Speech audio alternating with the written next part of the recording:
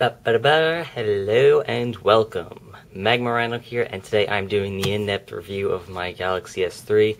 A lot of you have been asking when I'm going to do a review, and well, right now is when I'm doing it. Anyway, so this is going to be a very long review, expected to be 70-80 minutes.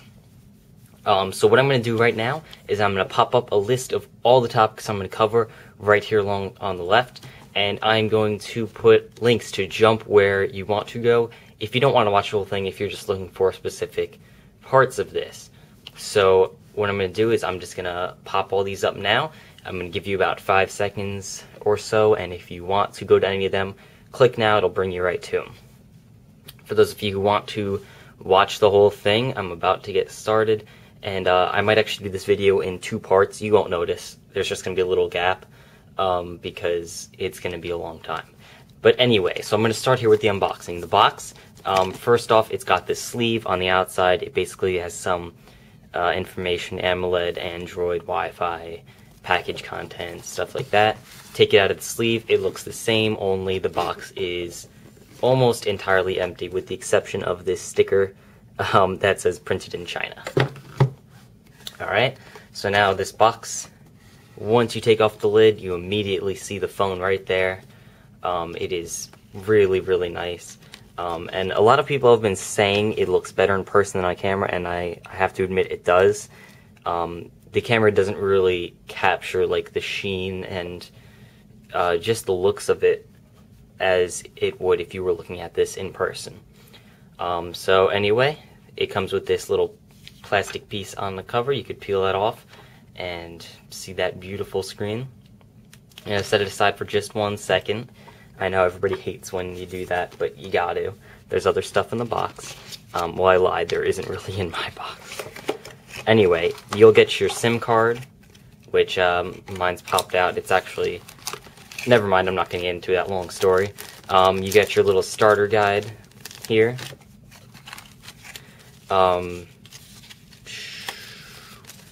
Oh, this is actually what the SIM card comes in. It comes in this with a little 4G LTE info booklet, and this card is sitting in here, so you can see it through that packaging. Alright, I'm going to set that up there, and the rest is packaging. I'll show you though what else came. What else came was the charger. Here's the adapter, this being the Verizon, actually the US version, my bad. It's just, you know, the standard 2-prong, pretty long cable. I'm very happy about that. If you've seen my Asus Transformer one, you'll know I complained it was too short. This is folded over 4 times and it fits on the screen. I'd say it's 6-7 foot cable. Actually, let me measure it against myself right now. Yep, it's a 6-foot cable. So you get a 6-foot charging cable, very nice. And you also get these headphones.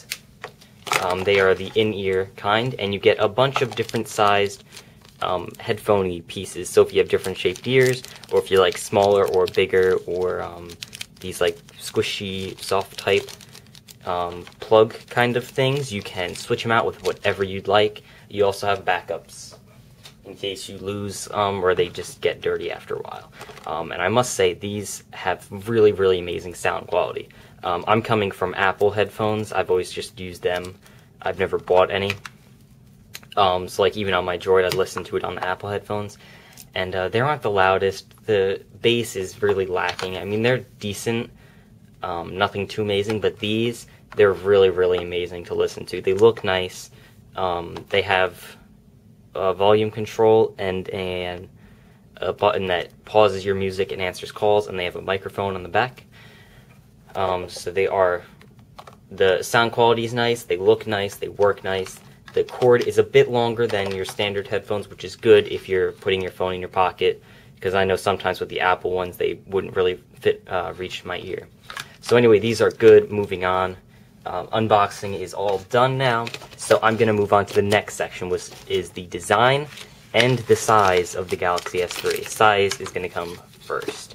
So let me just get this out of the way for you guys, and we will move on. Alright. So, first off, size. This is my hand. My hand is, I'd say, average size. I'm 17, 5'8", so not like the tallest, biggest. So for my age, average size, if you're like a full-grown male, it might be a bit bigger in your hands. As you can see, this is it in my hand. If I reach, I have to reach a little bit to get the upper corner, but everywhere else I'm fine with, just scooting a tiny bit to get from top to bottom. But it's really not that bad to hold. If you are a woman, your hands might be a little smaller than mine. It might be a little bit difficult. Also, if you are younger, if you're 14, 15, it might be a bit more difficult to reach most areas of the screen. Let me just quickly compare size. Here is a standard lock from like a school. So as you can see, click to close, it's like half the height. I have a pen here, just like a standard pen, pretty much the height of a pen. I also have Magic 8 Ball, just for, size comparison purposes. But anyway, I also have my Droid 3 here. As you can see, pretty similar size. It's a tiny bit higher, a tiny bit wider. If I had an iPhone here, I would show you, but both of my parents are actually away at the moment, so I cannot show you it compared to an iPhone, but it is quite bigger as opposed to the iPhone. Do I have anything else? No. Okay, so moving on, you pretty much get the idea of the size.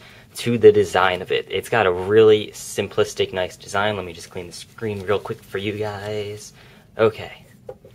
So as you can see, very, very simple design. Up top, it's got the Samsung logo, the earpiece, a proximity and light sensor, and also the front-facing camera.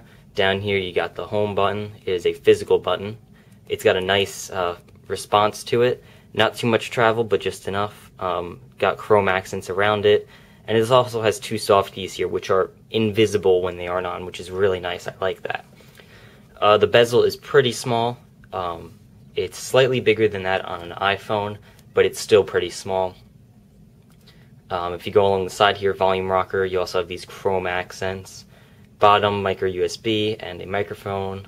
This side, power button, more chrome. And then top, the rest of the chrome, your 3.5mm headset jack, and a little finger hole to pop off the back cover. But I'll do that in a second. Here you got your flash, camera, and speaker, and this is a very simplistic design here, as you can see. And then Verizon, of course, being the big butt that they are, they put their logo right there in the center, and they bumped the Galaxy S3 down to here. That's pretty much it. So it is a very simple design, but it's very nice. It feels solid. Like normally phones with the backing and takeoff, it has some give here. This doesn't. It feels really solid. It feels like it is a solid backed phone, and you cannot take this back cover off. It is that like tightly on there. The weight, I'm not sure the exact specifications, so I will throw them on the screen down here as long as I remember. The depth is, I believe, 0.35, slightly thinner than an iPhone again. And the other dimensions, you can just, if you really want to know, you can look them up, or I'll put them down there if I remember. I'll try to remember that. So the feel in the hand, it's really nice because it is rounded here, as you can see. It's not all boxy like a lot of the phones are nowadays. So holding it, it feels nice. It's very comfortable to hold. The buttons are in the perfect spot. So if you're holding it like this, you can just hit this button, power button, with your thumb. It's not really a stretch at all. Home button's a little bit down there, but not too bad. When you hold it, it does feel a little bit top heavy just because it is so tall. So you got to be careful of having it like slip backwards like this when you're holding it. So for that reason, I would definitely recommend you get a case, just in case, to protect it. So right now I'm just going to turn it on while I finish going over the design. You're going to notice that it is not the stock Verizon bootloader because I hated it. I'm rooted, but don't worry, I barely changed anything that you can notice, and I will tell you what I did change so you know. So basically, this is normal. This is what you'll see on the stock one. But now this animation is Samsung's international animation. Verizon's one, it has like an LTE and then like a pulse out. But I really don't know if you would care that much. Here are the soft keys, as you can see, lit up now. And that's pretty much it for the design. It is a very nice design. It is sleek. You can get it in white or pebble blue. Pebble blue has like a nice accent to it, kind of a pattern. But I liked the white better personally. I'm just going to shift down my camera a little bit. Okay. And zoom. There we go. Alright, just getting it all situated for the next section. The next section is actually hardware. I'm just going to talk about this for a quick second. The screen is a 1280 by 720 AMOLED. I believe it's Super AMOLED screen. I'm going to actually go over that in a second. I purposely texted myself. I'm not that weird. So the 1280 by 720 Super AMOLED screen, this is an improvement over the Galaxy Nexus because Samsung says they put the pixels closer together to reduce the pentile effect of it. Stop. Okay, there we go. Under the hood, you have a Snapdragon S4 processor, 1.5 gigahertz. You also get 2 gigabytes of RAM. For networks, you get the LTE, CDMA, and Edge. Camera's back is an 8 megapixel autofocus with flash. Front is a 1.9 megapixel, which takes 720p video. What else am I missing? I think that's pretty much it for specs. As far as the important ones go, I will go over any more if I miss them. Next, battery life. Really quickly, it's decent. It can get through you through a day, no problem, unless you're playing games and watching videos all day. Even on running on the LTE network, it has been plenty to get me through the day. So whether you're on Wi-Fi or LTE, you should be able to make it unless you're using up stuff like crazy. Alright. I can't read my handwriting. Lock screen. As you saw, I was just playing with. This is the lock screen. When you have messages, it shows a little message bubble here. If you tap and swipe away, it will bring you right to those messages. You have 4 shortcuts down here which you can get rid of or edit. If you tap and drag up, it will bring you to that shortcut. So there you go, it took me to the camera. Otherwise, if you just want to unlock normally, you just swipe in any direction. It's got a nice ripple effect, which of course can be disabled. There's lots more options on this phone than standard Android ones. I'll just say that first. And you can also have an information ticker. As you can see, I have the weather up here and the time, and this is all stuff you can edit if you so choose to. Now I'm just going to put my case on the phone because it reduces the slip while I'm touching, because the back is pretty slippery. So, alright, better. So, what I'm going to do now is go over the home screen. This is the home screen. As you can see, the animations are buttery smooth, and they are throughout the phone. Opening the app drawer, whoops, that's the browser. Opening the app drawer, smooth. Pages are smooth, very quick, responsive. The screen is really, really slick, which I like. It's Gorilla Glass 2, so that's supposed to be more scratch and shatter resistant, but I just noticed that it's super smooth and slick, and it's very easy to slide your finger across it, even if it's hot out and your fingers are a little sticky. On this home screen, it is a 4x4 grid. You have widgets and icons, of course, as you can see. But the cool part is, like on other Samsung Galaxy phones, you can edit the number of home screens and the layout. Like, if you just want to quickly swap 2 screens, you can do it. You tap and drag. You can set default screens. Whoops. If you tap the little box up there, you can set your default screen, and you can add new screens just like that. You can delete them. Super easy to edit your screen layout, how many you have. As you notice, it is infinitely scrolling, which I don't preferably like, but some people do, because say you're here, you want to go all the way over. You just swipe once instead of having to go like this. But you can also tap on the bubble to go to that screen if you'd like, down here. App drawer, as you can see, it's got the apps and the widgets laid out, and it's also that infinite scroll, but it doesn't go right to widgets. You have to tap the widgets tab, which is, I don't know. I don't really care. I'm used to scrolling right to widgets, so sometimes I still do that. But it's not a big deal once you get used to it. And I'm going to go over the widgets that are built in later. So let me just show you all of the settings you have for here. Whoops, I didn't mean to do that. First setting, you have an option to go to the Play Store. Second, you can edit. You can edit your layout here, which I don't like to do. I like to keep it alphabetical. Third, you can uninstall. You can rapidly uninstall lots of files. It's like those apps you get to batch uninstall, but this is easier. Well, it's not easier, it's built in.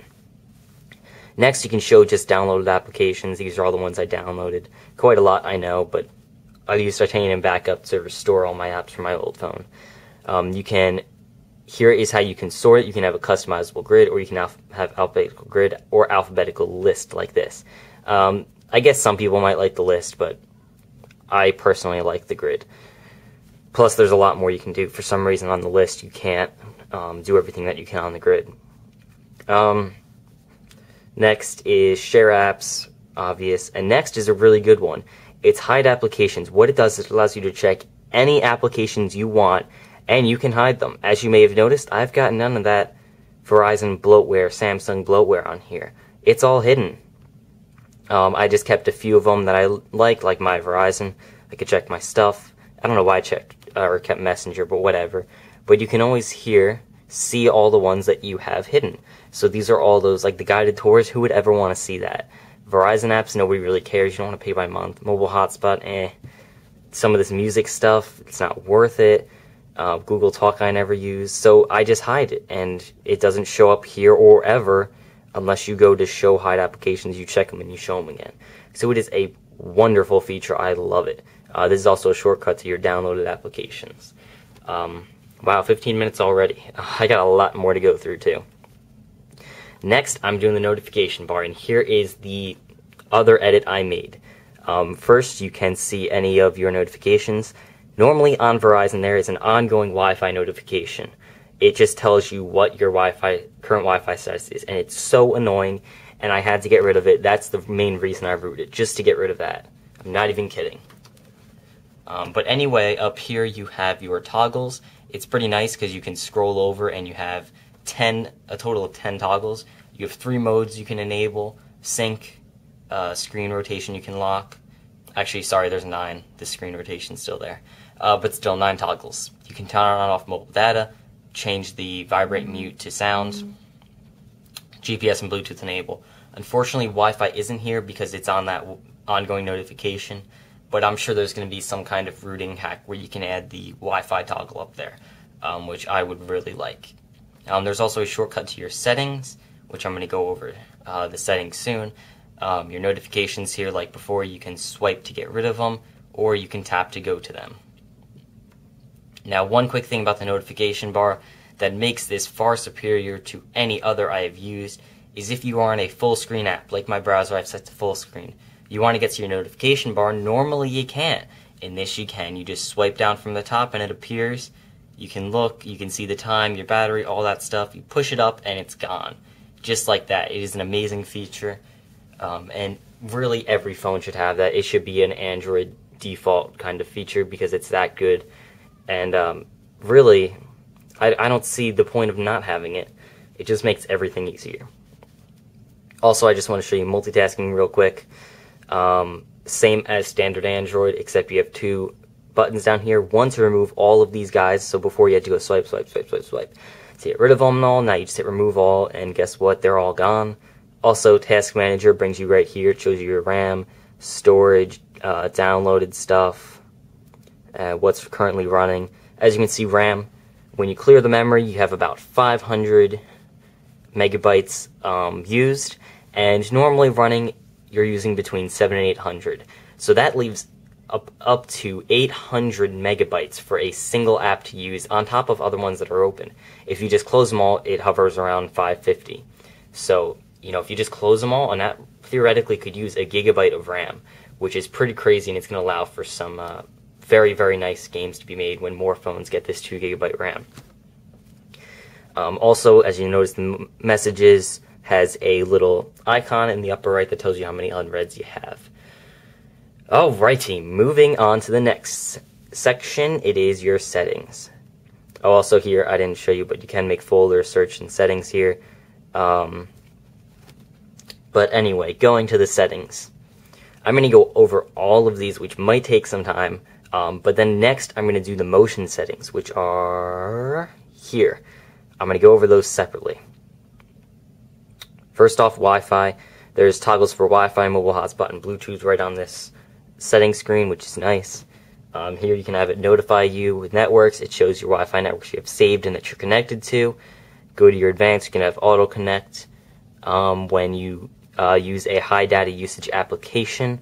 I like to be in control of the Wi-Fi, so I don't feel like doing that. Keep Wi-Fi on during sleep. You can have it shut off when it sleeps, or... Oh, never mind. Sorry, I read something wrong. Brain fart. You can also scan here, and settings is just managing all your networks that you have saved, which I only have that one. Alright, mobile hotspot. It's really self-explanatory. You have to pay, I believe it's $10 a month to Verizon to use that. So no, don't do that. I would recommend, if you want to use a mobile hotspot, root and get this app, Wireless Tether. I'll just show you real quick. It's called Wi-Fi Tether. Here, works perfectly, not a problem. So yeah, definitely do that. Don't pay $10 to Verizon for that. It's not worth it. Bluetooth, I believe it's Bluetooth 4.0, so it's going to be using less and less battery than ever before. Quick toggle. In here, you can do the scan, devices, timeout. You can transfer data, stuff like that. Data usage here. You can turn on and off your mobile data. I don't know when mine's on right now. I am home. That doesn't make sense. But actually, it has to be on for you to set your mobile data limit and to change these guys. I have a warning at 1.2 and cuts off at 1.9 because I have a 2 GB plan. That's just in case there's some, mismatch, and they really rip you off if you go over it all. So just to be safe, I only am doing 1.9. It tells you all your apps, and you can also restrict background data if you see it used a lot, but obviously the store does because I'm not looking at the apps updating. Then view the app settings, jump right to their settings. So it's pretty nice. You can change your data usage cycle, and you can see your Wi-Fi. You have to enable the Wi-Fi by hitting settings, show Wi-Fi. You can restrict all background data, and you can allow data to roam. Alright, more settings. Here's a bunch of stuff where usually it's only like 3 or 4. Airplane mode. You know what airplane mode is. If you don't, I can't help you. I'm sorry, sir. Virtual private network. If you want to use that, you probably know how to already. Tethering, as I said before. NFC, which is the standard Android Beam. You have to disable and enable them all separately, but I just leave an NFC on all the time.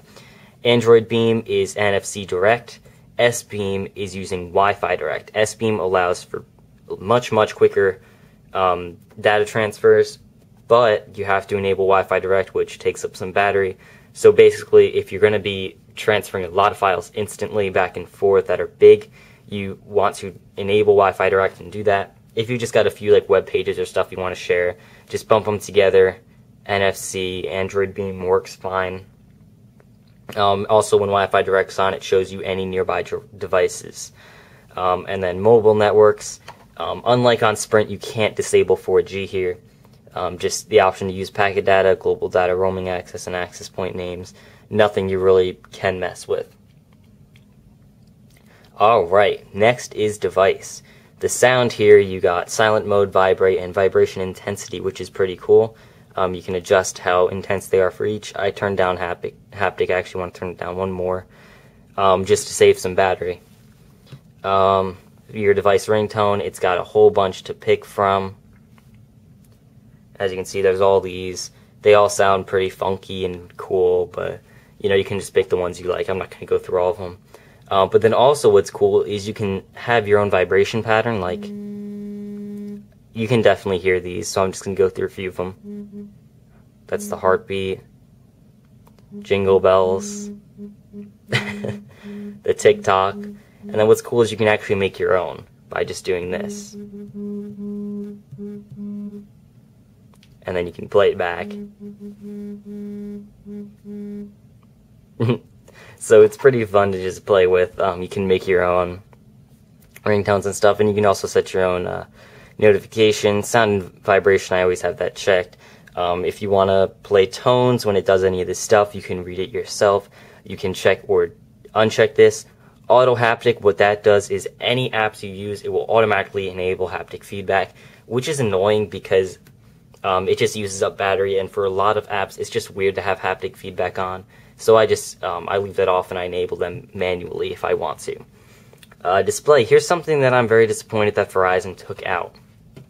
Instead of being able to adjust your screen tone manually, you can only set it to auto adjust, which means on other phones you can set how you want the AMOLED display to perform if you wanted it to perform realistically or be very bright, vibrant, stuff like that. You could do it yourself. Now it's all auto, which is stupid. Brightness, obviously auto, or you can set it what you want. Timeout, 15 seconds to 10 minutes. Smart Stay, basically, whenever your timeout is up, about every 30 seconds, it's going to look in your front camera, take a quick picture, and if it sees your face and if it sees your eyes are open, I know it sounds creepy, but it's not. It's going to show a little icon of an eye up there, and it's going to keep your screen on. And then another, see, as you can see, it just did the eye icon. If you wait another 15 seconds or so, it's going to do it again. Actually, it's less, but, and there it didn't see my face, because I kind of moved away a little bit. So it shut off. So it's pretty cool. Auto rotate screen, obvious. Touch key light duration, this is these guys, how long you want them to be on, or if you want them to always off is quite honestly dumb, unless you want to be like really sneaky with your friends and be like, I can go back and do menu, and there's no buttons there, but it's just weird. Don't do always off unless you want to be weird. A cool thing that they let you do actually is you can change the font. I downloaded this font off the internet, and I really like it. I'm just going to show you the default font quickly. This is the default font. It's kind of, I don't know, big and annoying, well, that's what I think. So I changed my font style, and also that's not the normal font size, it's normally bigger. I changed it to this whatever it is, Scythian. I think it just looks much more elegant and nice. You can also change the size. This is normal, which I think is pretty big, so I changed it to small. I'm supposed to be wearing contacts, I don't. My vision is just a tiny bit blurry. It's nothing major, but I can still read small perfectly fine. So, I mean, the only reason you have to do huge is if, yeah, okay, whatever. The only reason you have to do huge is, I guess, if you're very old and you have very bad seeing. But anyway, this phone would be good for you because the screen is very big. And very big text, as you can see. But it just looks very ugly for those of us who can read small and normal fine. Going down, you can display battery percentage up here or choose not to, and you can calibrate the gyroscope. Wallpapers, I'm going to go over them later. LED indicator here, you can have a, let's see if I get these colors right. I think it's red light with low battery, it's blue for missed event, and charging, I believe it might be green, but you can't change the colors, you can just enable or disable them. Low battery, I find it somewhat pointless because I feel like it's just going to waste the battery more. But, you know, some people like that. And then charging, I usually charge my phone at night, so it just makes an annoying light. So I leave those two off. But messages and stuff is good to have that light on. Motion, I'm going to go into later. Power saving's pretty cool. What it does is these four things, you can always uncheck them. Limits the CPU. It lowers the frame rate on the screen. It also lowers the brightness to save power. It changes the background colors to black because if you know AMOLED screens, they take almost no power to display black because the lights, each pixel is pretty much off. Whereas on LCD screens, it's just the backlight that's always on. Also turns off haptic feedback, but what I've noticed is when you turn on power saving and turn it back off, it doesn't automatically re-enable haptic feedback. So if you do use power saving, I would recommend you just uncheck that because it's just going to mess with your settings and it's pointless. To disable haptic feedback because it's not going to save too much power, but it will save a little. Storage here just shows you how much you used, how much you have left, how much is used by what, and SD card, you know, you can see what's used by the SD card. Battery, it shows how much battery you used, what used that battery, and it shows a little graph here. Your signals, Wi-Fi, screen on, charging, blah, blah, blah. Also, if you go into this stuff, some stuff, it will be how to save battery. You can go into display and change some settings, stuff like that. Application Manager. Here you can see your downloaded applications, any applications that are, any that are running. There we go. And you can see all of them. And if you tap on any application that's like a normal app, let me go to Bubbleshoot. You can force stop it, uninstall it, clear the data, clear the cache. If there are any defaults set for it, you can clear them. Like for my browser, I have some defaults. Where's the browser? Oh, right, it's called Internet. Oh my god. I was like, oh god, I'm gonna have to go back to first grade again. F, G, H, I. There we go. As you can see, it has clear defaults, because some things I have where it clicks, I want it to go right to the internet. But you basically get the point there. Also, whoops, wrong thing. On the bottom here, it shows you your device memory, how much is used out of how much is available. Down here, accounts and sync. This is all your personal stuff. These are all my accounts. Backup Assistant Plus, which I wish you could get rid of, but you can't. I just disabled that because I don't use it. I use Google Contacts, whatever it is. I don't know. I forget. Verizon, location, GPS, all location stuff. You can check or uncheck. Security, this is a pretty good one here. Lots of stuff you can do. These are all of these screens you can do, and they are a few more than most, two more than most devices, one more than the Galaxy Nexus, which is surprising. Actually, two, I don't know, there's a lot, that's my point. Swipe is what I'm using now. I'm just going to show you all these very quickly. Swipe is the rippley swipe in any direction, and that's it. Motion is a little bit weird. You have to touch and hold the screen, and then you tip it down, and that unlocks it. So I guess that can keep some people out who don't know how to unlock your screen. But as you can see, it's not as cool because it doesn't have a ripple, but you go like this, tip it down. Oh god, there we go. I was going to say, if I can't unlock my screen, I'm going to be pissed. I don't really like the motion one, though. It's a little weird. Face unlock, it works. I'm not going to actually set it up because it takes it quite a bit to set up. Hello. But basically, face unlock, it works very, very good in most conditions. There are some where it doesn't, so you just have to put in a backup password. Face and voice, same thing, but it also has a voice check. Like my friend, he looks exactly like me, so he's able to get past the face, but he doesn't have the same voice as me. So when he does the voice test, it fails and he can't get in. So it just makes it a tiny bit more secure. Still not as secure as any of these other guys down here. Next is the pattern. It's the standard Android pattern. You get the 9 dots. You do whatever you want. But it makes you make a backup pin. So before, where if you couldn't log in, if you failed enough, you just put in your email and your password and you get in. But some people might know your email and password. They shouldn't, but they might. So this makes it where you have to have the email, password, and a pin. So it makes it a bit more secure. Next is just a standard pin. It's just as many numbers as you want. No longer than 16. Okay, not as many, but who would want a 16-digit pin unless you have like some really, really major stuff on here. Anyway, next is password, which is letters and numbers, and I believe you can do you can do symbols too. You can't do spaces, but you get it. Lock screen options, there's a bunch here too. You can have these shortcuts, which I showed you before on the bottom. You can throw in an information ticker, which did I change my... Oh, dang, I didn't change my lock screen. It's this ticker down here, and you can pop it up, and you can see all your stuff. And also, when you pop it up, it makes some cool ripply effects, like this is actually moving in the water, which is cool. It like, ripples up. Let me just... unlock. There we go. I don't like that. Let me just change that back real quick. Swipe. And there's also none, which is where you hit the lock button, it just immediately turns on the screen. I didn't show you that. So show off the information ticker. Camera quick access, that's basically a motion thing. When you have to touch the finger and then you turn the phone sideways, it goes right to the camera. I will go over that in the motion settings. Clock just shows the clock. You can have a dual clock for when you're roaming, or in like other countries, it'll show your home time and it will show your local time, which is cool. Weather, that's what I have enabled. Ripple effect you can have enabled. Help text tells you swipe in any direction to unlock. Right there. It's kind of hard to see because of the background. Get rid of that.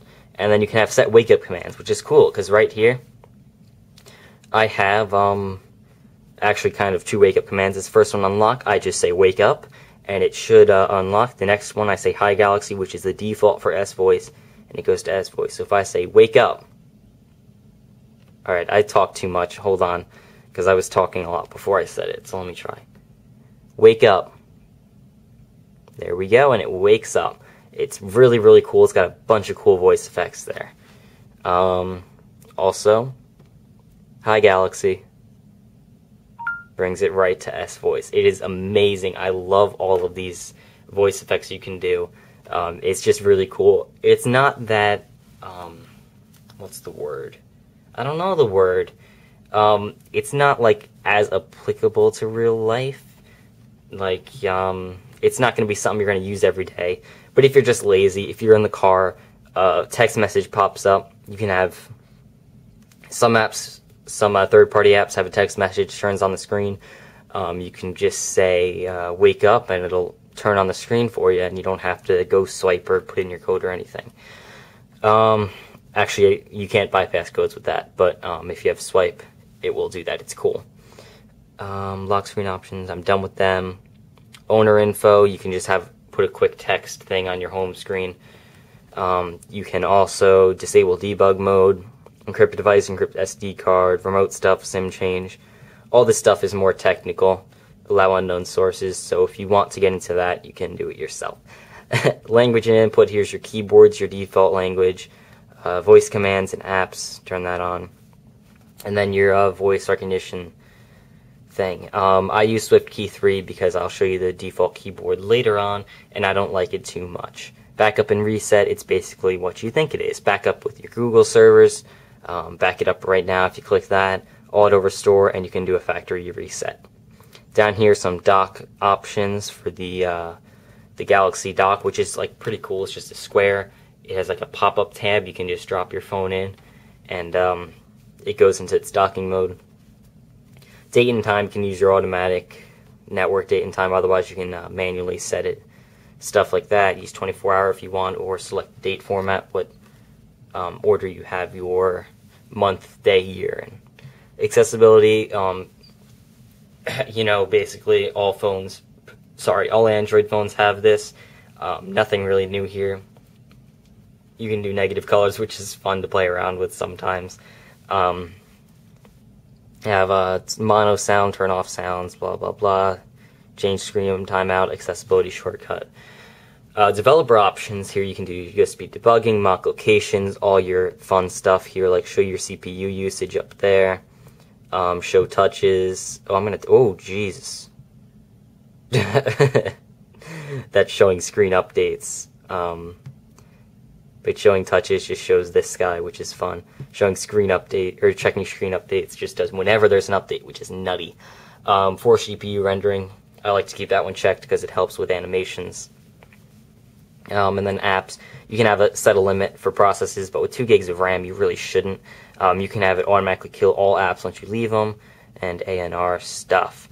Last section, I'm almost done with settings. Hallelujah. The boring stuff, I know. But, you know, some of you might want to see this, so that's why I'm going over it. Software update, you can have it check. It should check automatically. Just in case it doesn't, you can always check manually. The status of all your stuff. As you can see, you know, your MAC address, blah, blah, blah, blah, blah, blah. Your phone number, battery level. Oh, shit, I'm going to have to go block my phone number now. I got to remember that. Hold on. I'm just going to write this down, so 38, 37, so I can block my phone number, because I don't want you guys texting me. That's creepy. Anyway, model number, the Verizon is SCHI535, Android version 4.0.4. This is the Easter egg. It's a little ice cream sandwich man you touch and hold, and it's kind of like Nyan Cat, only it's androids with ice cream. Pretty epic, I know. Here's all the kernel and build information in case anybody cares. Alright, that's it for most of the settings, but now I'm going to go into the next section of settings, which is motion settings.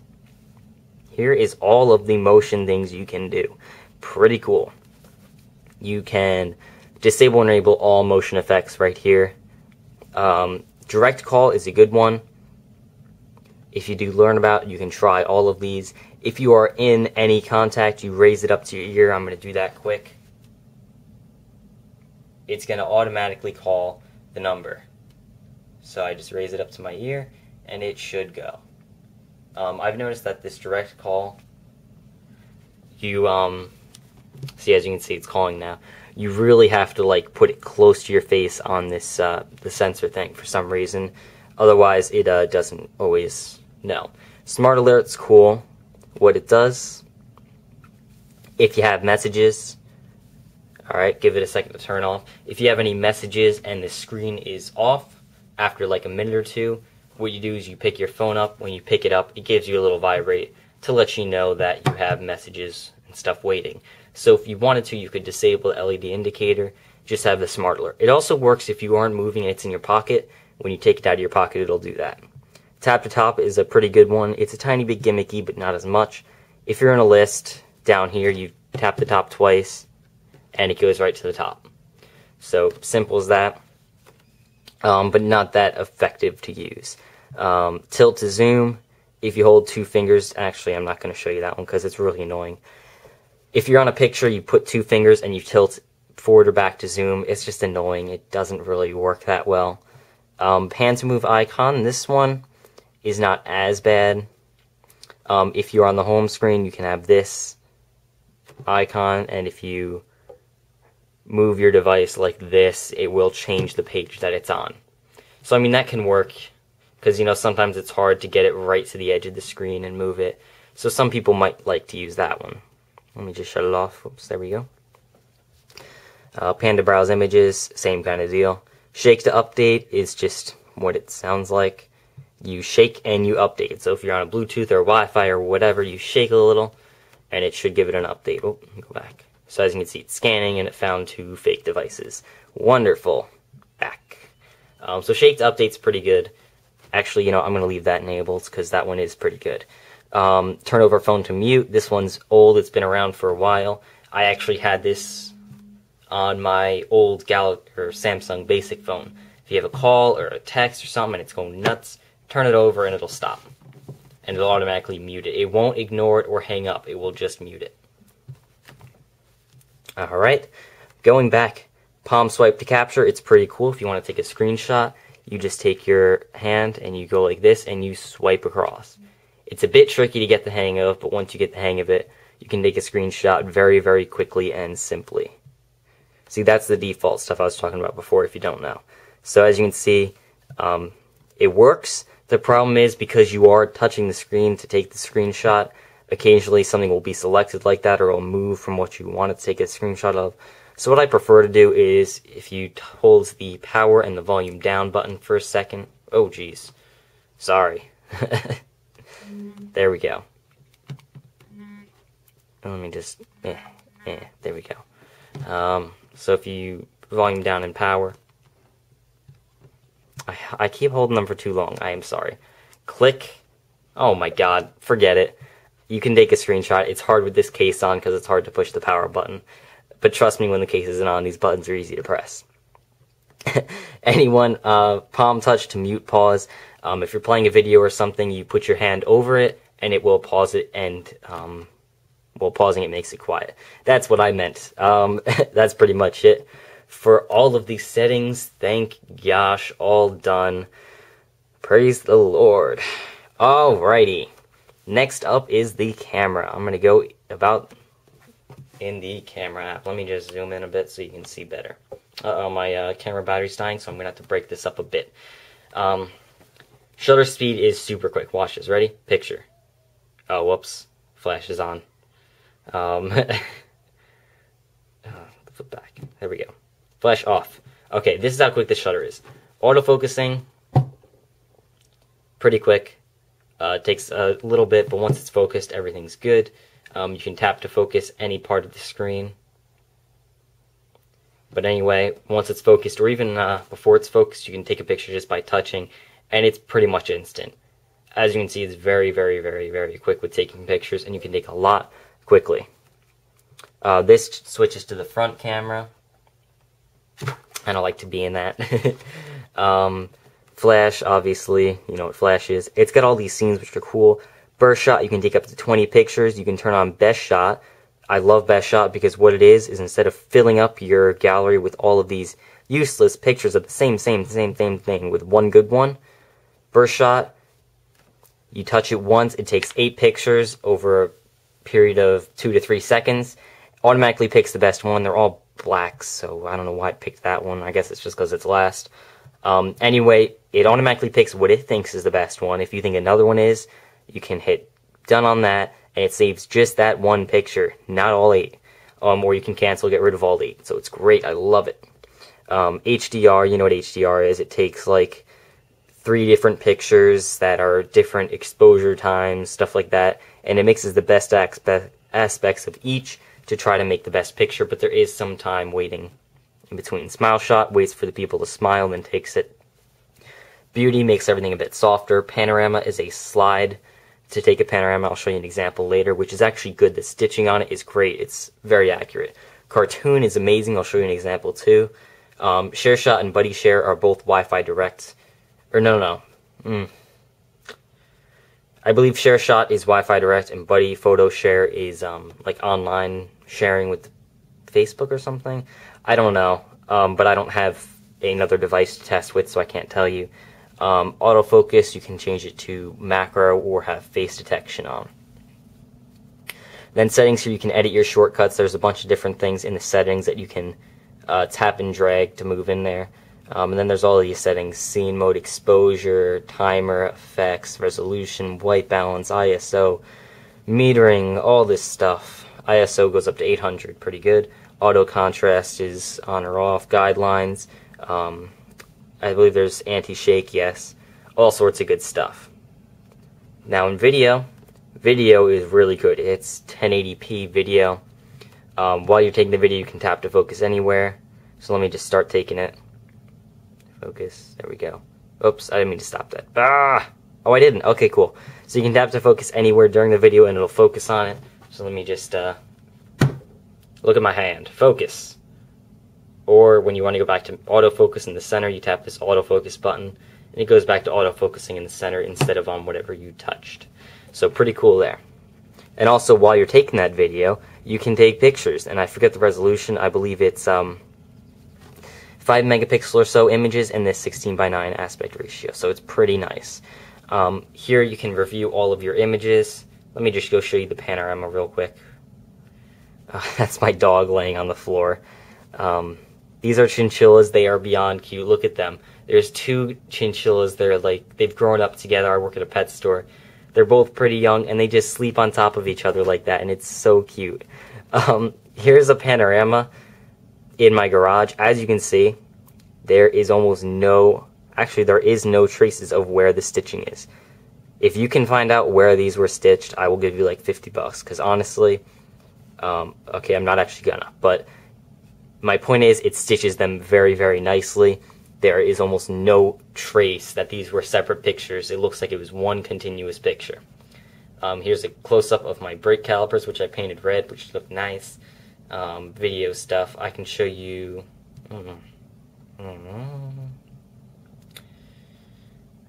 I can show you this video really quick of my dog sleeping.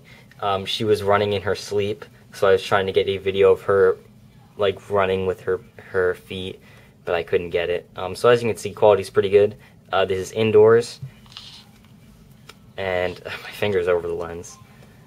So you know, as you can tell, pretty good quality there, nice and sharp. I had anti-shake on there to test it. I don't like anti-shake too much. It causes too much jitteriness. Here's all these settings for recording. You have your recording mode, which you can change to limit it, exposure value, timer, effects, resolution, anti-shake, stuff like that. I recommend leaving anti-shake off because it actually does make it more jittery than it should be. Alright, and you can also change the storage, and if you want flash on, and if you want effects like negative, sepia, auto white balance, switch the video to the front. A lot of good stuff. Okay, wow, I am back, and for you it was literally 5 seconds, but for me it's been about 5 days.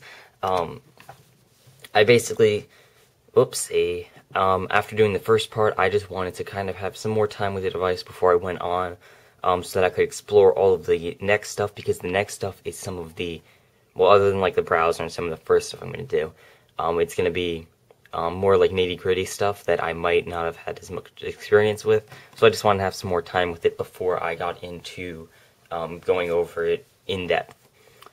Alright, so now I'm going to be doing a review of the browser. I'm just going to go into landscape mode so that you guys can see more on the screen. Alright, so let me just get this situated real quick. Oh, let me zoom out a little. Okay, good enough. Let me just make it level so you OCD people don't get pissed. Alrighty, good to go. So, first of all, I'm just going to go over the one negative, actually two negatives. Really the only two about the browser. First of all, it limits your number of tabs to 8. So if I keep adding, oh right, it goes to each one. If I keep adding tabs, it's going to stop me once I get to 8. It's kind of good for, you know, saving RAM and stuff. But still, I have found I do like to have more than 8 tabs sometimes. As you can see, it won't let you add new ones. But, you know, you can just close them out and then it lets you add more. And it's very easy to close them. The other thing I don't like is you cannot set it to open the desktop view by default. You know, normally you wouldn't because this is a mobile device. But as you can see, on the 4.8-inch screen, this mobile view or desktop view site, you can read everything on here perfectly fine. You can click all the links fine. I haven't found any problems with desktop sites. So to get the desktop, like for your session, you have to have this checked, but it gets unchecked whenever your session ends. Normally under advanced in other browsers, not built into Android yet, but it should be, there is a setting somewhere to enable, or to change the, I forget what it's called, but it allows you to choose the device you want it to be loaded for, so you can have like mobile, tablet, desktop, whatever you want. But getting onto the good parts about the browser, it's extremely fast, extremely responsive, as you can see. Zooming, nice and clean. It does have to, like, kind of, when you zoom in, re-render it, which obviously makes sense, because when you first zoom in, as you can see, it's a little blurry. I don't know why it flashed, but whatever. So zooming out, it has little whites where it has to reload the stuff. And also when you zoom out, if you're all the way zoomed out, it goes into, wow, I'm messing up. There we go, it goes into the tab view. So I'm just going to open up Engadget because that's a pretty common website to kind of compare web page fluidity, I guess you could say. So here we go, this is the desktop site because I went right there and I've been here before and selected desktop. First time you load it, obviously it's going to do mobile. As you can see, it loads up very, very quick. It's all done now. Scrolling is nice and smooth.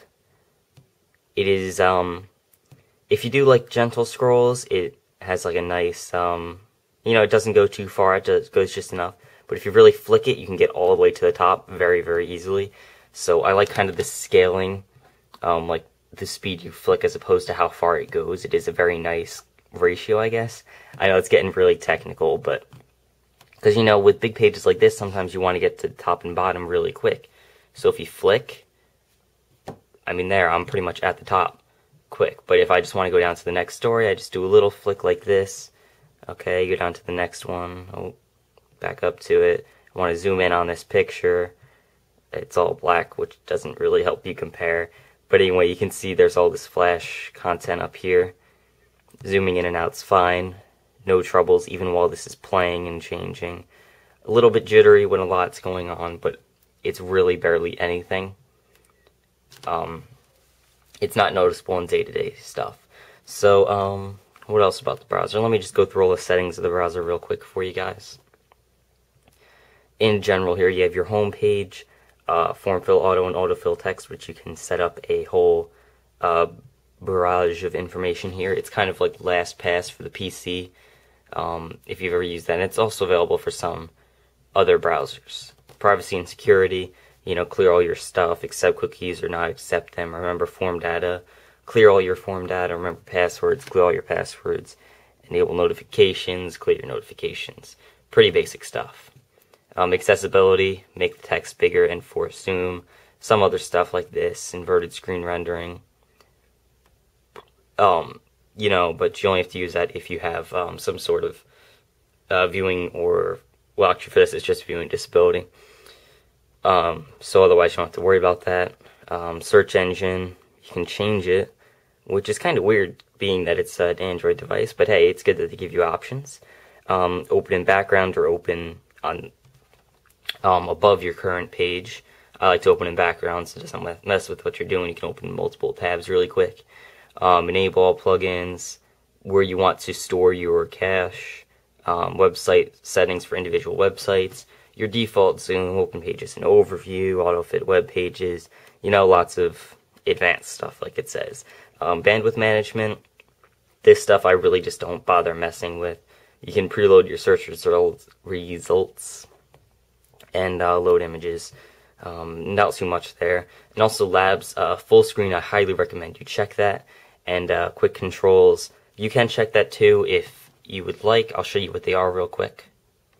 So here it gets rid of that top bar at all times. If you want to access settings, you slide in from the left here, and then you have options to add a tab, see all your tabs and scroll through them. Open up the address bar, bookmarks, and then your settings. But I don't really like that because it's kind of a pain to do that each time when it's easier to just scroll to the top and click. So let me just go re-enable that so I don't forget later and get confused. But that's pretty much it with the browser. Flash Player works. JavaScript usually works, except for actually I believe all JavaScript works. I don't know what I'm saying. Flash games do work, although obviously there's no point of doing any ones other than touch games because there's no keyboard for this unless you have a Bluetooth keyboard. But for a phone, I don't know. I'm sure people have done it. Anyway, now I'm just going to get into the loading times for... Let me just get this situated. I can't think and talk at the same time. Alright. Let's get to wireless speed tests. Now, you're going to have to excuse me. I do not have a 3G speed test. However, I can estimate what it would be. The reason for that is there is no option to toggle 4G on and off and only have 3G enabled. You have to just always have it. So let's go to my results. Over Wi-Fi, as you can see, ignore some of the lower test results. Those were during peak hours. Usually over Wi-Fi, I averaged about 20 megabits per second, which is around the top that my router can do at my house. But it's good because on my old Droid, the processor wasn't able to handle that 20 megabits per second. It can only handle about 8. So as you can see with the S4, it can handle much faster data speeds.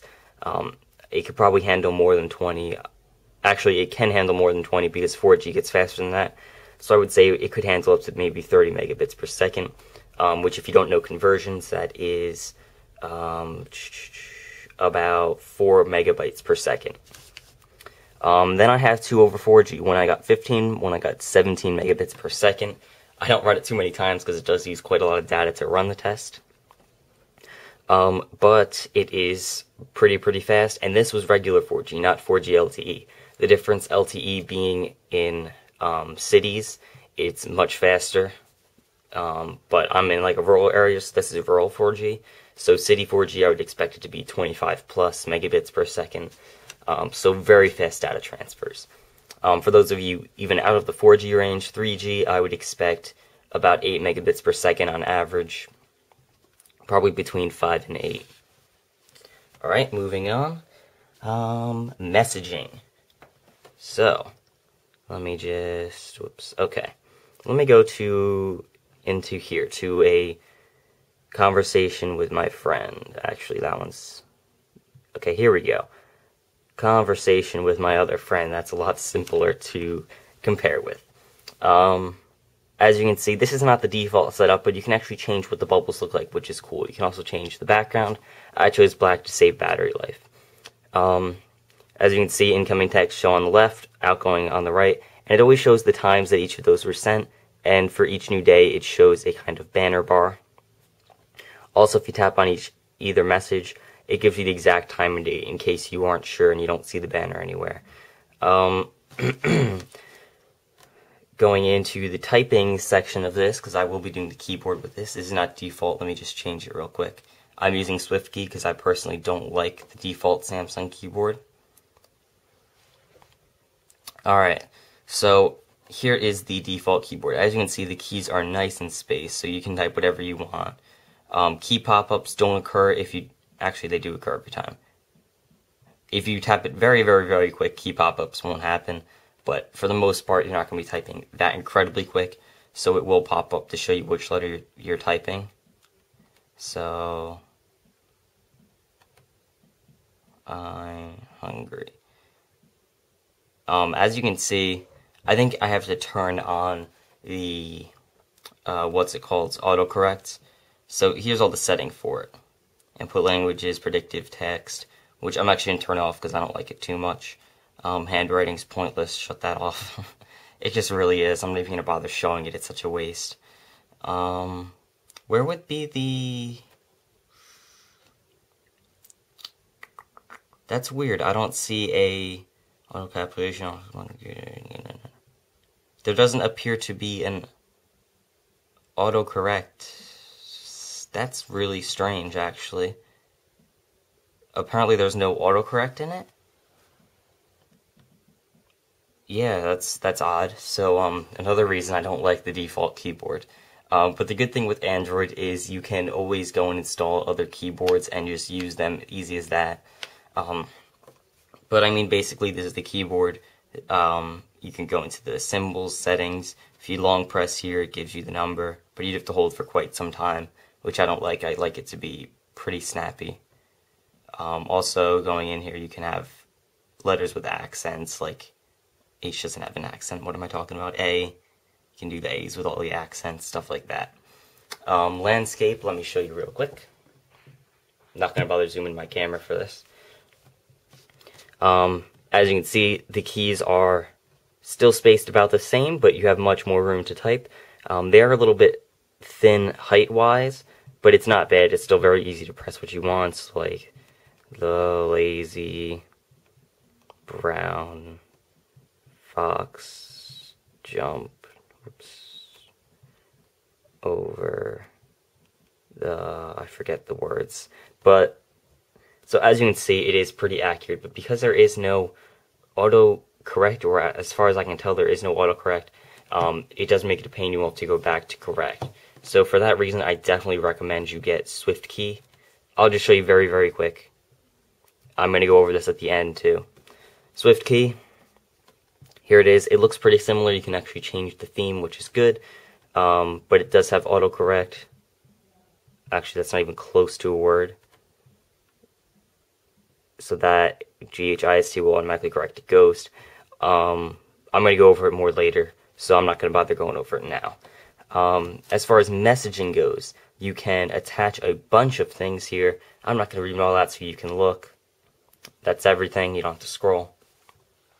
So you can attach all of those files.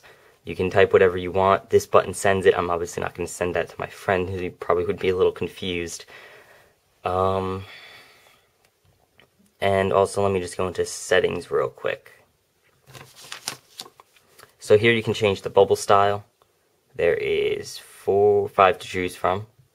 So you have, these are the standards, the blue and yellow, which I don't really like. I find them to be a little bit, I don't know, too poppy, I guess.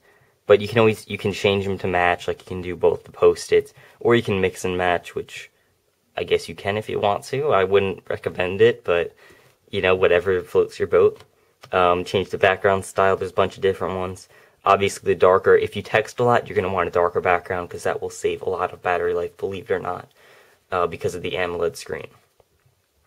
Next thing I recommend is using the volume key, just checking it once, going in here, and changing the text size to your likings. So I like it, not the smallest, but one up from the smallest. So that way I could fit a lot of text on the one screen. And then I just go and uncheck that, because there's really no point to always keep it checked unless you have glasses and you sometimes wear them, sometimes don't. So then maybe that'd be a good thing to keep checked all the time. Delete old messages, you can tap that and set a limit. I believe it's up to $9.99, but it does take a while to go up because you have to hold the thing. Actually, can you type it in? Yes, you can type it in. There we go. Yeah, $9.99 is the max. So I'm not going to set that because I like to keep more than that, because for me that's about 2 days worth of text. So I just keep all of them and erase them all whenever I want to. Delivery reports, I usually like that, but for some reason this one decides to put a little notification in the status bar, and it vibrates every time the person receives the message. Before I liked the, on other phones, it had like a little toast notification, or it just didn't tell you at all and it just showed a little symbol. But this one, I don't really like it being in the notification bar, having to get rid of it after every message I send. If you only send a few each day, then maybe that'd be a good thing to enable. Otherwise, not really. Input mode, you can change these if you want. I don't see why you would. Just leave it at automatic. That's the easiest. Delivery reports again for multimedia. Read reports, you know, all the classic stuff. Creation mode, here you can see you can have a warning or restricted, which I believe this just limits how much you can put in it. I'm not really sure actually on that one. So broadcast, notifications, and select ringtone. But for most of the things that you want to do with this, for notification settings, you have to go into the settings part of, or the sound part of the settings menu. Just so you know, most of it's not there. But anyway, as far as the messaging app goes, it is very good. It's very fluid, loading, everything is quick. If a message fails, there's a little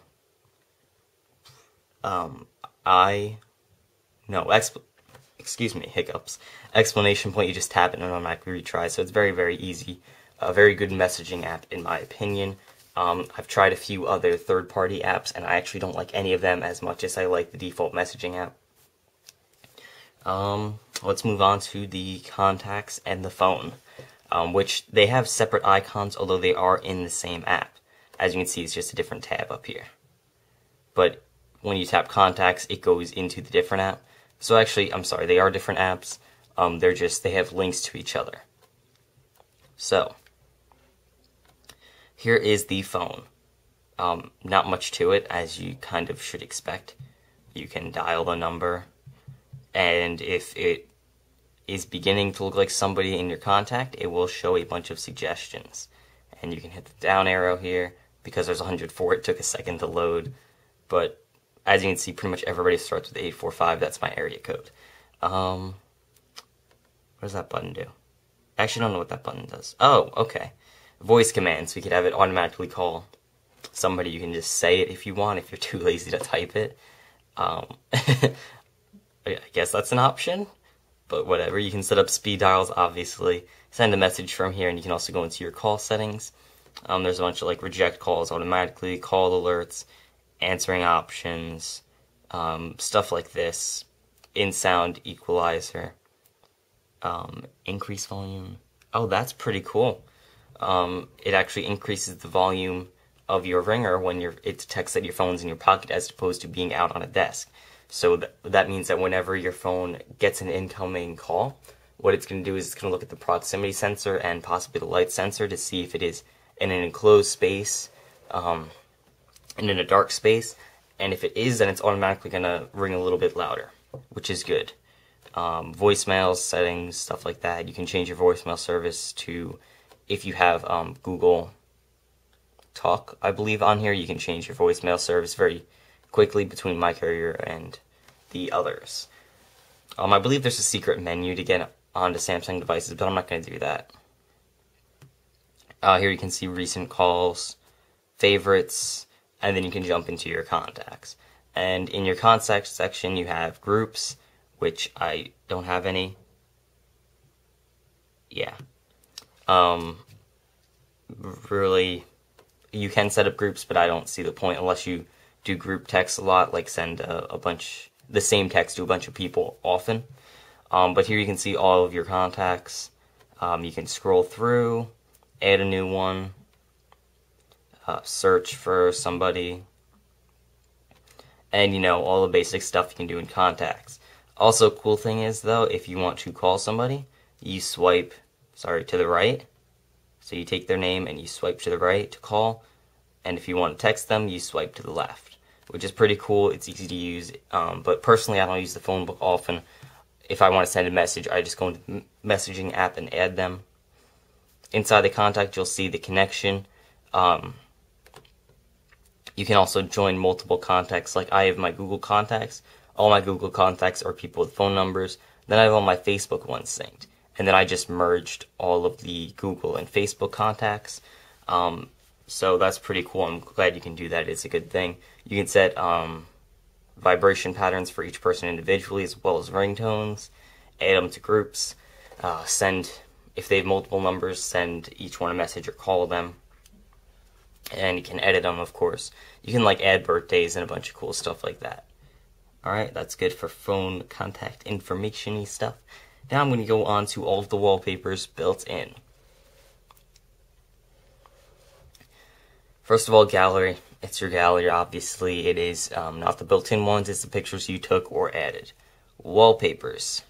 These are the still wallpapers that come with it. First, there's the dandelion with the floating away seeds, which is pretty cool, which is what I use. Next, there's like water drops. There's little water droplets on, I guess, a leaf, some kind of green surface. There's a nice purple flower, which is really, really vibrant, and it really shows the AMOLED screen colors very nicely. And then there's this orange one, like a little water drop.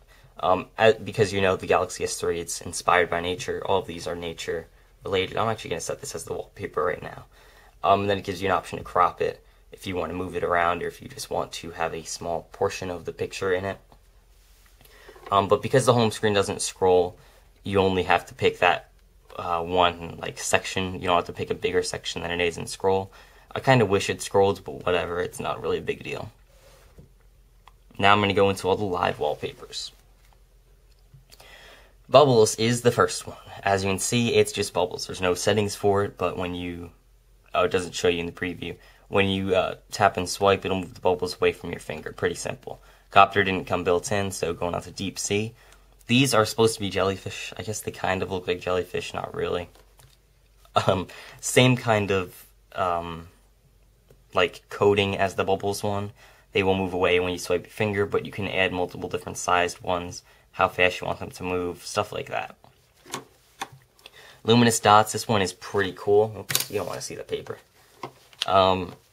Basically, it's just all of these dots. The whole screen is a grid, and it just lights them up slowly and moves around, and you can change the speed, the scale, the pattern, all sorts of stuff, the shape of the dots too. So it's pretty cool. If you do like live wallpapers, this is personally my favorite, and I would recommend that. Next is the news wall. This one's pretty cool too.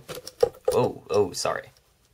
This shows kind of like flashing in news stories, which is pretty cool, the effect that it does. But really, I'm not that much of like a global news person. I watch the news every day, yeah, but I don't want the news floating around on my background of my phone all the time. But some people might, so that is a pretty cool app. Next is Phase Beam. Again, one of the standard Android ones. It's just floating stuff. Looks pretty cool though. Photo Wall is one of Samsung's. This one looks pretty cool. It just flashes through all of your photos, and it changes them every so often.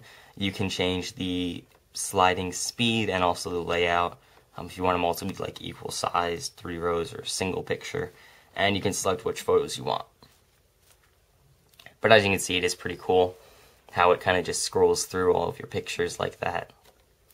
Next is the stock wall, very similar to the news, only with stocks. And here you can add your stocks and set an auto refresh interval. Next, Symphony of Colors, I downloaded that, sorry. Windy weather, this one's pretty cool. As you're going to see, it does like lag a bit there. That's because it's changing the scene. This is pretty cool if you live in an area that the weather changes a lot, but I live in New York, so usually it's sun or clouds, so it's pretty boring to have this. But I mean, as you can see, some of the weather effects like the rain, lightning, snow, those are really cool looking. You can set the auto refresh interval, that's it. So this will change with the current weather at your current location. So that's rain, lightning, as you can tell, snow. So it does look pretty cool, and I do like it. But because I live in somewhere boring, it's not really the most effective for me. Wow, okay, this is going to be a very long video. Next, S-Voice and S-Memo. These are two of Samsung's apps that they threw in. S-Memo, I'm going to go over very, very quickly, not spend too much time. Basically, these are all built in. You can either add a picture that you can sort of draw on, You know, you can change the color, you can add text if you want, stuff like that. Nothing too crazy. You can change the color of the text, I believe, the color of the drawing, not sure how. There we go. Touch and hold, and you can change the color to anything you want, and draw it in, and ooh, draw in green. You know, good for making quick little memos, but I use it more for notes like this, so you can just touch and type there. Touch over here, type over here, touch over here, type over here, and enter, it goes to the next line. I wish the next line would go to like the beginning of where you were typing last, but whatever, no big deal. So that's pretty much it for S Memo. Not very crazy there, just a very simple notes app. Next is S Voice. This is basically identical to Siri, so pretty much it was copied from Siri. But I'm not going to get into the whole copying who copied who, because Apple copied Android, Android copied Apple. That was weird. No. Cancel. But basically, it is pretty good, it works pretty good. It isn't super fast on the draw, but it does what you need it to do. It doesn't have as much of a personality as Siri. I will probably do a comparison of S Voice versus Siri soon. I'll take my mom's iPhone and just do them side by side, give them the same commands, see how they react. But if I wanted to, say, set an appointment for today at 3 p.m. So basically you just say what you want to do and it'll do it. The voice recognition is pretty good. Occasionally it'll slip up and not recognize it if you talk too fast or if you have like an accent or something. But most of the time it will recognize it. As you can see, it is not the fastest, but it's good enough. Let me just cancel that. But another cool thing is you can have it set. Okay. Another cool thing you can have it set is when you say Hi Galaxy or one of your, see, as you can see, there it goes, it wakes up. Or you can change actually what you want the phrase to be, and you can have it learn. You can also do this on the home screen, but I found that drains battery a lot on the home screen, so I do not leave that enabled. That's pretty much it for S Voice. Done. Alright, moving on. Now I'm going to go over these three. These three are basic built-in Android applications, but Samsung did a little bit to customize each one. Here is the clock. As you can see, you can set alarms for waking up in the morning. Oh, dear. Create an alarm. If you want it to repeat or repeat weekly, alarm type, volume, tone, snooze, how long to snooze, name the alarm, the time, basic stuff like that. World clock, you can see the time in as many places as you want. You can add cities. There are tons and tons and tons and tons of cities to choose from. I believe there's multiples in every time zone. You can also go to a global view, and you can pick the city closest to you if you don't know which one's closest. Oh, it actually shows the whole zone. That's pretty cool. When you select the city, it shows the whole zone that it's in, so you can see the whole time zone area. So that's pretty cool. You can go, obviously, Africa, China, Russia, globally. And if you can't find one near you, just click around until you find something in the same time zone. So if you live in the middle of Russia, you have the Galaxy S3. Just find something in China that has the same time zone. Yeah. So let me go back here. Stopwatch, obviously, start, lap, lap, lap, stop, reset, basic. It works, it's good. Here you can set a timer for, say, 50 minutes and 59 seconds. You can just let that go. You can also do desk clock, which is pretty nice if you have it propped up. You can have it go to full screen here. And this is what the dock is like when you plug it into the official Galaxy dock. It'll go right to this screen, which is cool. You can, you just tap one of these and it'll go to the alarm, music, gallery, internet. I believe you can edit these. Yes, you can. The dock here you can, oh, never mind, that's docking. Actually, I don't know if you can edit them. I might have just, oh, yes, you can. There we go, edit. Okay, so you can edit them. The only one you can't edit is the alarm, but no big deal. It shows the weather, time, date, stuff like that. Pretty cool. Alright. let's go to the calendar. Oh, that is a calculator. I am stupid. Let's go to the calculator, shall we? Oh god, my mom's nuts. I hope you didn't hear that. So basically, it's a standard calculator. 50 plus 6, guess what it equals? 56. You can keep adding plus 6, which is cool. But the problem is, if you want to get to all those advanced features, you gotta go into landscape mode, but then it just shows them all right there. So let me just go back, and, oh, that's not good now, is it? I don't know why that did that. Let me just close that, and then, that was very odd. Excuse me. But anyway, you got your basic functions here, your open and close parentheses, which is like kind of smart parentheses, which I don't like. I wish it gave you the option, which I believe it does in landscape. Let me just check quickly. No, it still does not.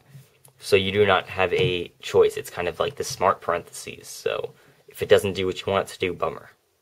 I don't like that. Other than that, it is a good calculator application. Here you can change, oh, okay, shut up. You can change whether the number is negative or not. You know, simple calculator. Not much changed from the stock Android.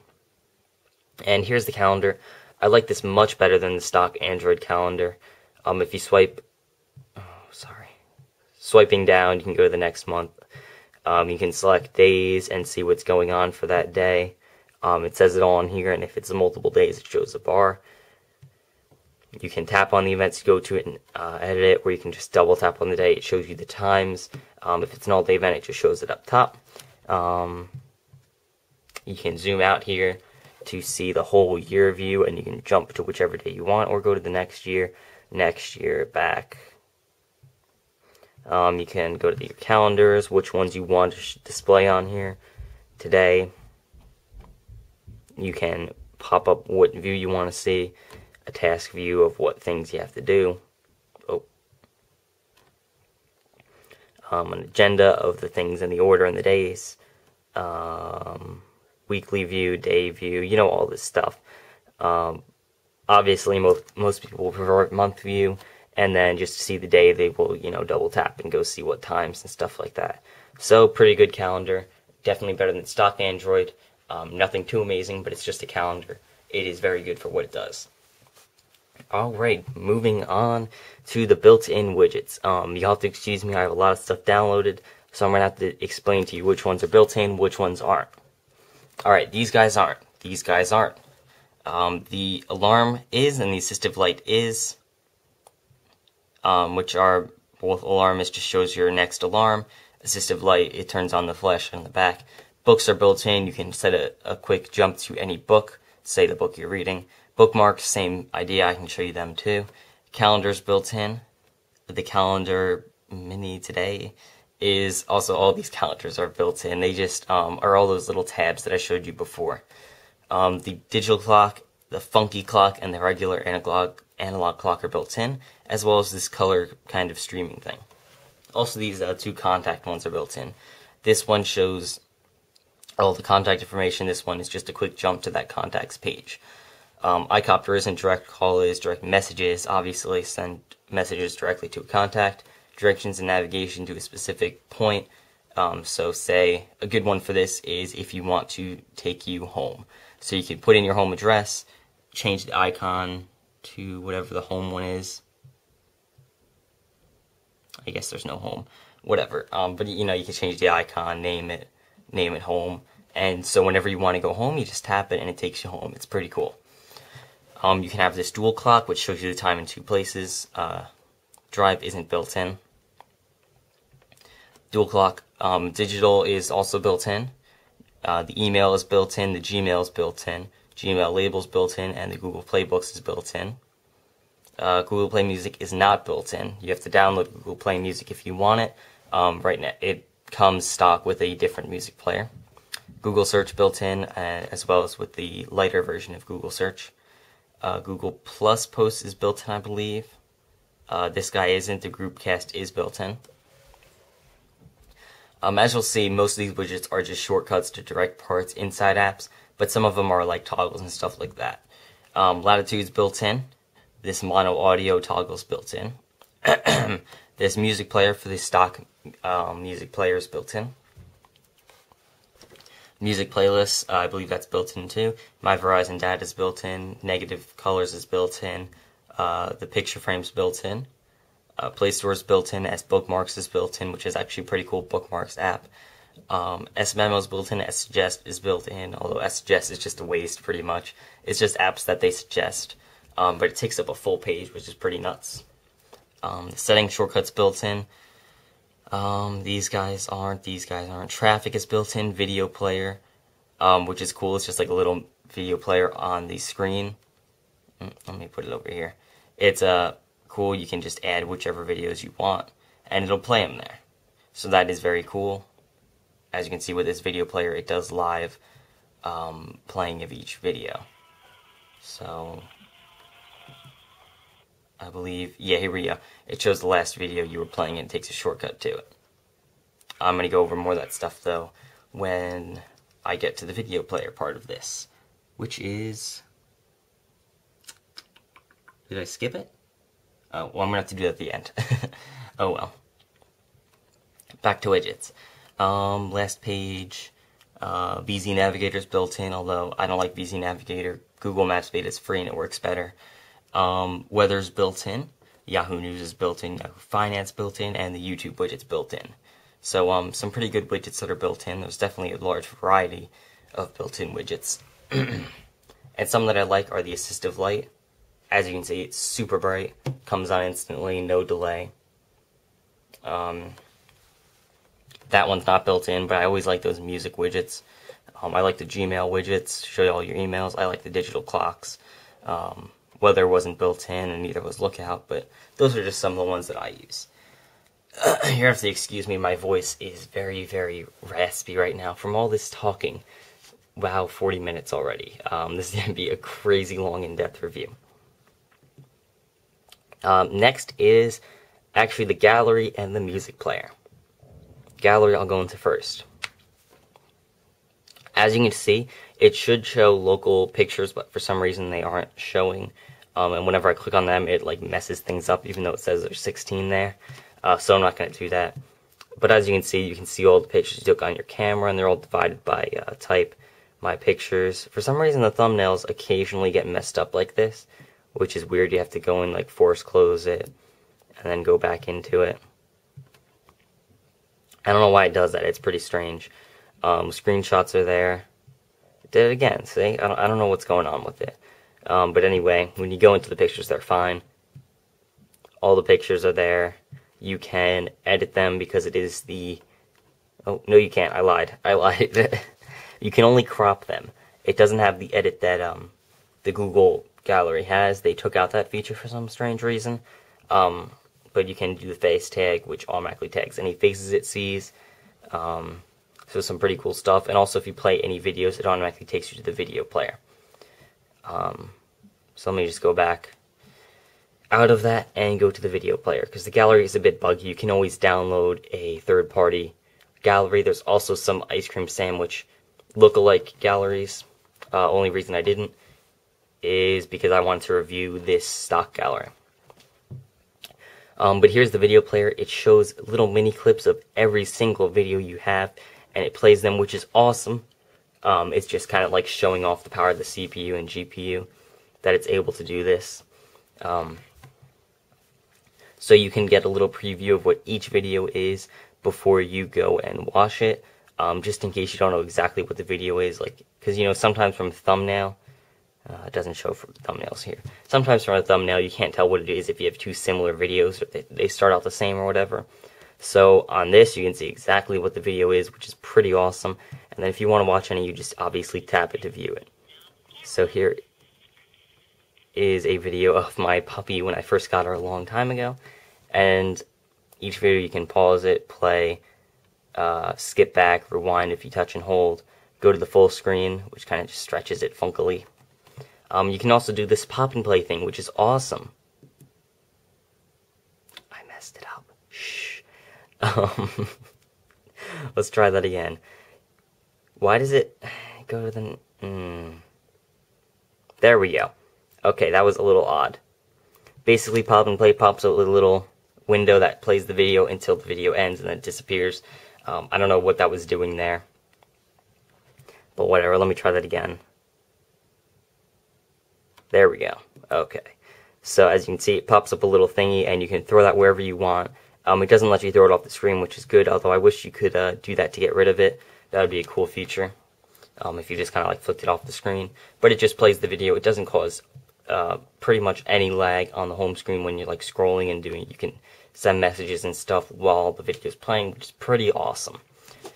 Next thing is Smart Stay, which I can't really demonstrate to you. I'll just describe what it is. Basically, how this works, it's under display, and Smart Stay, where are you? Here it is, Smart Stay. How that works is whenever the screen timeout runs out, so for me it's every 30 seconds of inactivity, what it does is it takes a very quick low resolution picture with the front camera, and it looks at the picture and it analyzes it, and if it sees a face with eyes that are watching the screen, it'll automatically add another 30 seconds or whatever your timeout time is, and it will keep the screen from going off.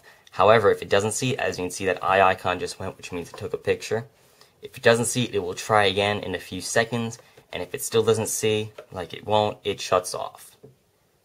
It works pretty good in about 99% of situations. Obviously, it doesn't work if you're in a dark room.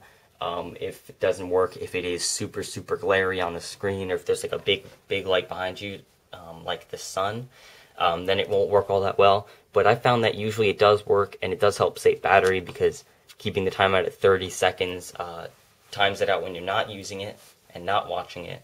But if you are watching it, if you're reading something, it'll keep it on for you, which is pretty awesome. So it does work most of the time. Now, one of the final things I'm going to go over is all the voice commands you can do with this. It's pretty awesome.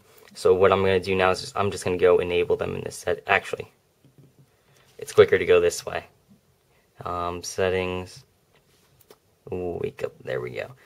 Alright, so from the lock screen, you can say any command you want to do anything you want, but what I have here is just the basic one setups. The first one, wake up, wakes up your device. And the second one, hi Galaxy, will take you right into this. Pretty awesome if you don't say so yourself. So the only reason I don't keep that enabled is because, first of all, it's a little bit more gimmicky than it is useful, even though it is cool. But the second reason is it just drains the battery pretty bad whenever you're on the lock screen, because it's always going to turn on the mic to listen. But here you can set up wake up commands to do whatever you want. You can open, well, not whatever you want, any of these things. But you can say whatever you want. So if you wanted to say like potato to do something, you could do that. It would be very weird, yes, but you can do it. So you can check for missed calls, check for missed messages, unlock open camera, check schedule, play music, record voice. So these are all the things that you pretty much want to do from the lock screen that you'd want to have activated by voice. So that's pretty cool. Like, say you're driving, screen lights up, because you get a text, you can say whatever your command is, check for missed messages, and it'll probably like read out the messages to you or something like that. I don't know, because I haven't actually done that. Again, like I said, it's a bit more gimmicky than it is useful, but still, nonetheless, a cool feature. You can also do that like I showed you from this setting, not this setting, the S voice. If you say hi Galaxy, it'll wake up and it'll start. Like, as you can see, it says that. If you set your own wake up command, you can change the command if you want. It'll just like say your wake up command to wake me up or whatever it is. Alright, next thing I'm going to go into is quickly some recommended apps and stuff. I'm going to go quick because I know this video is about an hour and a half long already, and I don't want to lose too many of you guys, even though you probably would have left already if you were going to. Alright, let me just go through. Nothing really here. Not much here. I would recommend Juice Defender. Basically just disables your Wi-Fi or your data, whatever you want, when the screen's off to help save battery. I'd also recommend HD Widgets. That's a good app. It gives you weather and stuff. There's a bunch of different options. Here it is. I believe it costs like $1 or something like that. Juice Defender's free unless you buy like the ultimate version. I would recommend Kingsoft Office. This is basically the best Office application you can get, which has your documents, Excel, and PowerPoint, and the best part is it is free. So really, you can't beat it. Lookout, I would recommend. It is a good antivirus application. It also scans your apps once a week, and if you ever lose your device, you can go online and you can find it, and you can actually lock your device from online and find the GPS location. Pretty cool. For games, I would definitely recommend Minecraft Pocket Edition. If you don't know what that is, I'm sorry, I can't help you. Netflix, I'd recommend, just a basic app. Play music. Excuse me. I would also recommend Play Music. I am not really a fan of these other music players that the companies give you, so Play Music is pretty good. I like it a lot. SwiftKey, I would definitely recommend, like I said before. I'm just going to quickly show you all the settings in SwiftKey. There's a ton here. You can go into like advanced, you can change what the spacebar will do, your typing style, audio and haptic feedback, how tall the keys you want them to be, change the theme, what it looks like. There are 6 themes, so it's pretty good, and it is very, very accurate. The cool thing is, when you're typing with SwiftKey, excuse me, my voice is really crappy today. If you're typing something, and if you say, I'm trying to think of a good example, like, I'm going to IM you, might work. I don't know, but the point is, even if you spell some words right, and you put them in, but they're like the wrong meaning, like if you say in instead of on or something like that, in most cases, it will figure out that you didn't actually mean to write on. You meant to write in, and it will change it, even though the word was obviously spelled correct if it was on. So that's pretty awesome. It is really smart. And the only time it's ever really like corrected me when I didn't want it to was, you know, if you're like exaggerating a word and you put 2 letters on the end, or if you say ha ha ha ha ha ha ha ha. It might automatically shorten it or make it longer to go with what it's seen before. But other than that, it's really never messed up. It's pretty awesome, very accurate. The fastest way to type, without a doubt, on your touchscreen device. Any at that. Next, I would recommend VGBA. Is just a fun Game Boy Advanced emulator. Also, if you are rooted, get an app called Wireless Tether. So that way you don't have to pay the $10 a month that Verizon charges you to use their tethering service.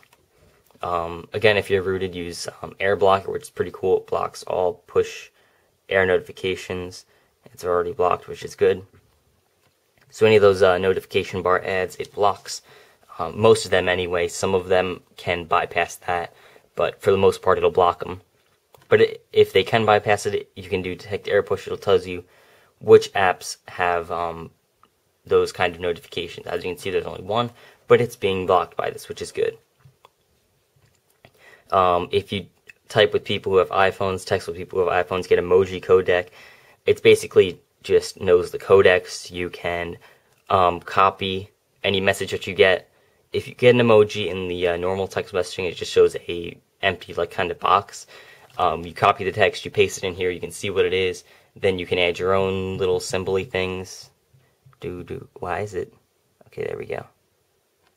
And then you can either copy that and paste it in, or you can send it directly from there, which is pretty good. That's pretty much it.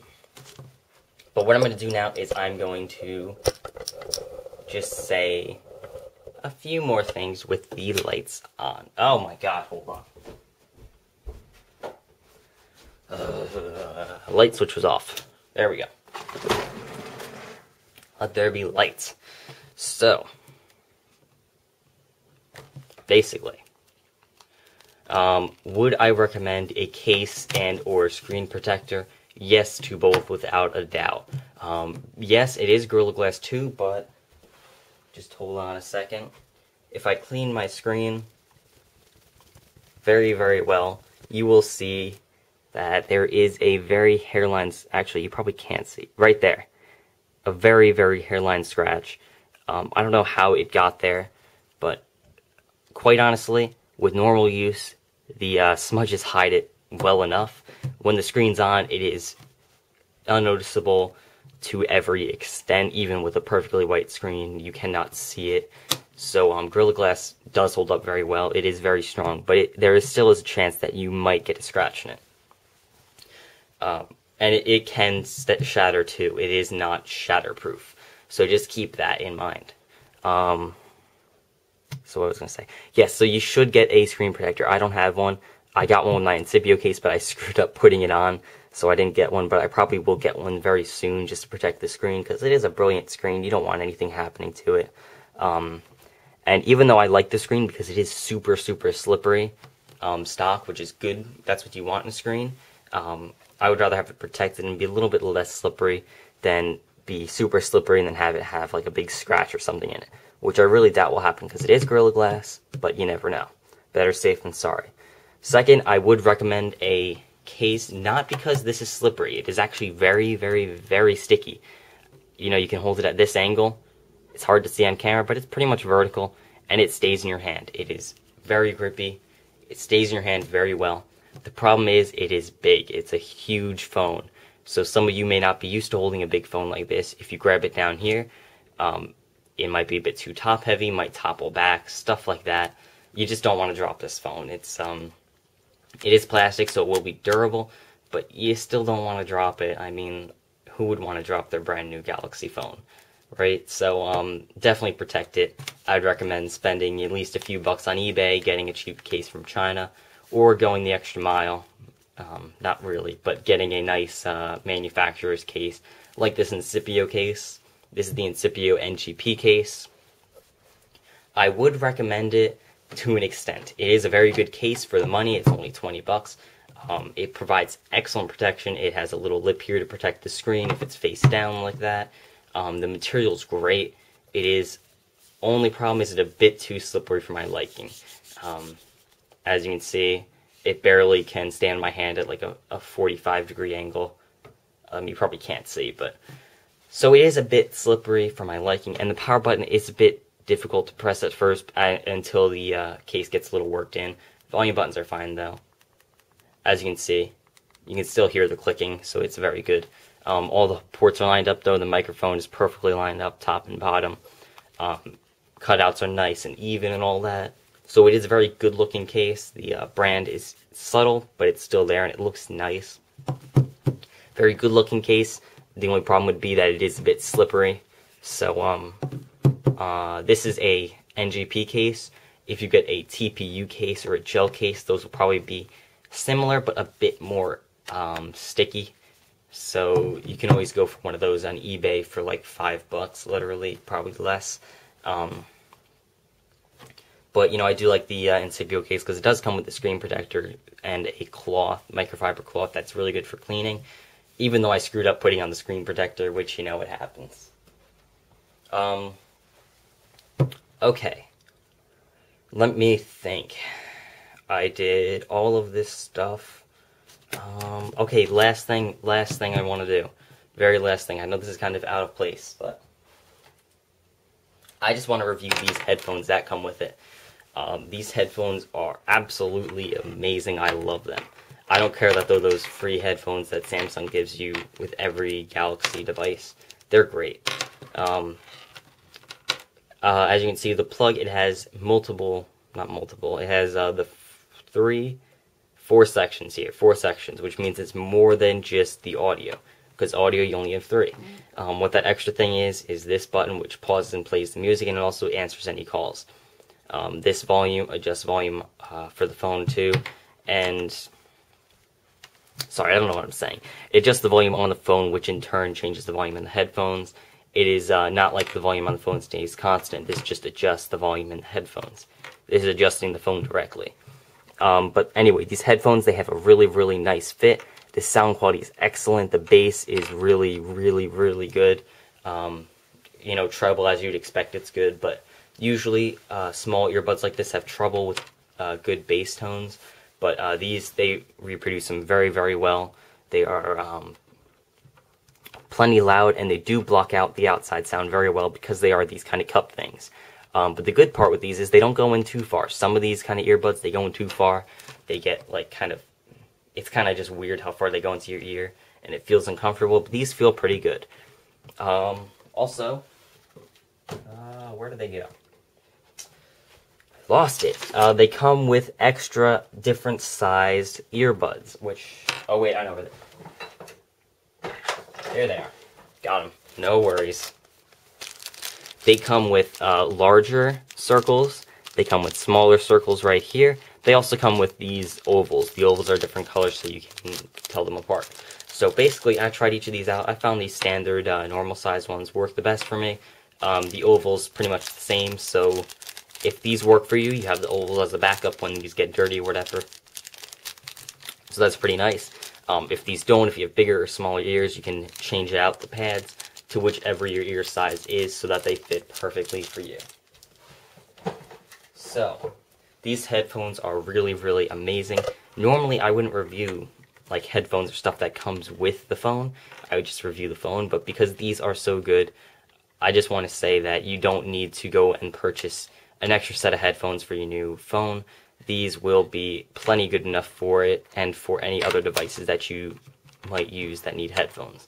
I'd say that these headphones, if you were to buy headphones that were of the same quality, you probably have to spend 30, 40 bucks. So, I mean, for free headphones that come with your phone, they are very, very good. Okay. That is it for the review. For those of you who stuck around or skipped to the end, either way, I would like to thank you very, very much for watching this.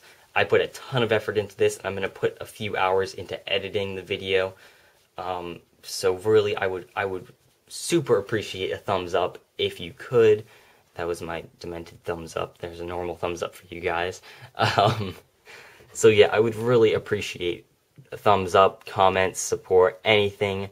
You don't have to subscribe. I'm not going to beg you for subscribers, but just a thumbs up to show that you like the video would be greatly appreciated. As I'm sure you can tell, this video is going to be practically 2 hours long. When I reviewed my Asus Transformer here, that was only about an hour for the in-depth review. This is 2 hours, and this I'm editing shortcuts in to skip to any part you want. So, like a ton of effort. I can't believe I'm doing this, but I'm doing it for you guys. So thank you so much for watching. I hope you enjoyed. If you have any questions at all, you know, it is an in-depth review, and it is 2 hours long, but I doubt I covered everything. So if you have any questions, post a comment below. I will answer them as soon as possible, usually the same day or next day. So that's all. Thank you again for watching. I'm glad I'm done filming this. It's been a very, very long time filming, 2 days, hour each. But that's it. Again, I'm stalling. I don't know what I'm saying. So thanks. I'll see y'all later.